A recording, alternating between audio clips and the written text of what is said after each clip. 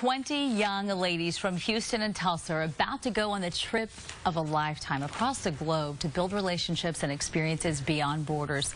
Please welcome Carlisha Williams, Executive Director of Women Empowering Nations. Good morning to you. Good morning. And also let's welcome Andrea Bob, a Girls Leading Our World participant. Good morning to you. I'm so glad you're here. Good morning. You have a big trip coming up, and we'll get to that in a moment. But first of all, I want to find out about this group. It's your group. You founded it. Yes, I did. I founded Women Empowering Nations in 2009, and really the mission of our work is to work with underserved teens and providing them mentorship and exposure to develop them as socially conscious global leaders.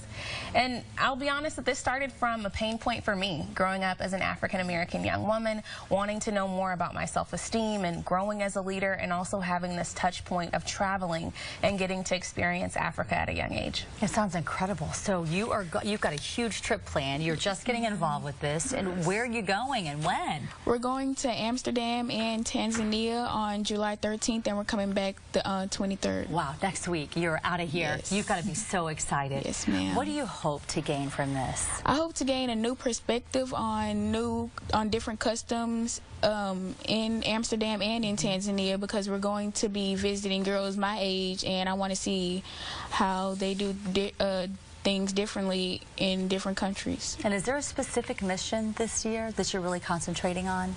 So we're definitely concentrating on the girls building those authentic relationships, and their time in Tanzania is actually done in partnership with an orphanage there. And so they'll be going to school with these young women during the day, and in the afternoon we're hosting a leadership conference for 47 Tanzanian girls and also our American teens to grow and develop and learn on topics such as social justice, international girls education, and ways that they can support one another in growing to be socially conscious leaders. And Andrea, when you hear this mission, what do you hope to gain from it? What do you hope to see while you're away? I hope to gain new leadership skills, and I hope to gain new lifestyle skills and a more of appreciation for things that we have in America, because in Tanzania they don't have the same things that we have, and we don't really appreciate it as much.